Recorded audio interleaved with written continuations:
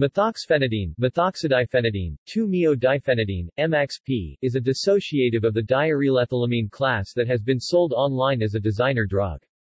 Methoxphenidine was first reported in a 1989 patent where it was tested as a treatment for neurotoxic injury.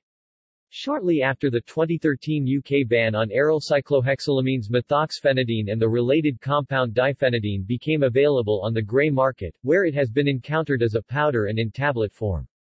Though diphenidine possesses higher affinity for the NMDA receptor, anecdotal reports suggest methoxphenidine has greater oral potency.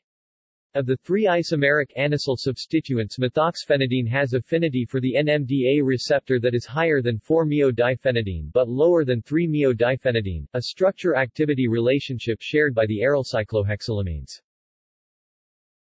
Side effects. Acute methoxphenidine intoxication has been reported to produce confusion, hypertension, and tachycardia that was responsive to treatment with intravenous lorazepam. Methoxphenidine has also been associated with 3 published fatalities and 1 case of impaired driving. Psychotic episodes have also been reported, including a murder in June 2014. Legal status. As of October 2015, MXP is a controlled substance in China. MXP is also banned in Sweden. In Canada, MT45 and its analogues were made Schedule I controlled substances.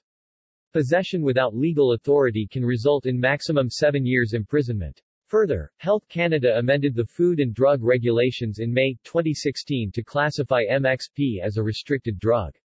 Only those with a law enforcement agency, person with an exemption permit or institutions with minister's authorization may possess the drug. See also: AD 1211, diphenidine, ephenidine, fluorolintane, lanismine, lefetamine,